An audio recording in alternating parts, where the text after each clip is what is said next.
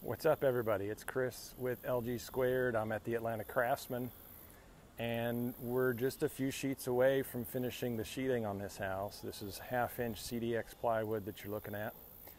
And you might notice a few things missing here, and that's door and window openings and overhangs.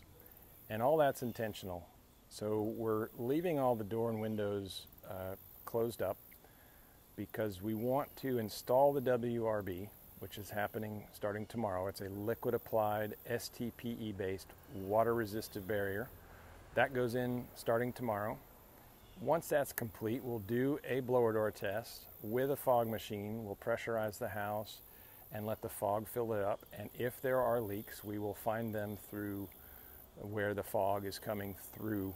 Once we have that, once we chase down all those leaks and seal them up, we will then move on to rough in, and that will be, mechanicals, windows, doors, all of that. Once we have all the mechanicals, the MEP penetrations done, we'll do another blower door test with a fog machine to test to see how well those are holding up, the sealing around those penetrations. And then another one after windows are installed, windows and doors. So we're testing them at 3 different stages to be sure that we can really isolate where the leaks are happening, if they're happening at all. The overhang, we are installing 4x8 heavy timber rafters on the outside of the structure, and this is to minimize or eliminate thermal bridging. We're not letting the roof structure itself penetrate through the sheathing, because that's where our control layers are. Our air, vapor, water, and heat control layers are all they're right at the sheathing layer. And so we want to protect that. We want that to be super continuous, uninterrupted.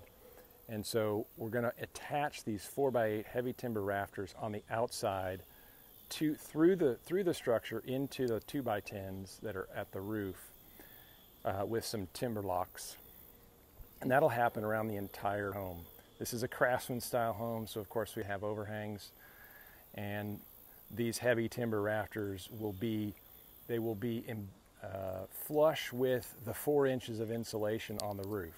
4x8 will extend out past 2 feet from the wall, and then there'll be a 4-inch thick by 3.5-inch wide leg that extends up the roof, and that's what's attaching it to the structure. Again, it's Chris with LG Squared at the Atlanta Craftsman. Bye for now.